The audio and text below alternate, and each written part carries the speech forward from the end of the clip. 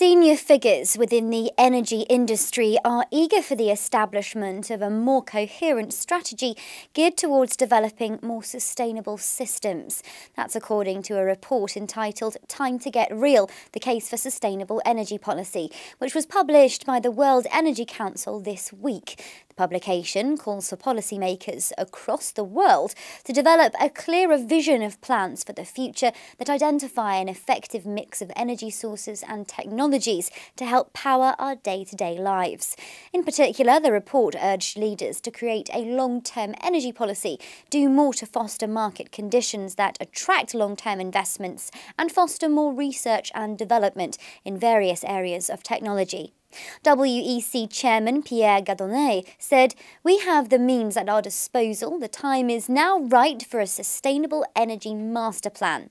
The WEC canvassed a number of industry leaders to develop these arguments, with these business chiefs eager to ensure secure, affordable and environmentally sensitive energy is provided to the world's population.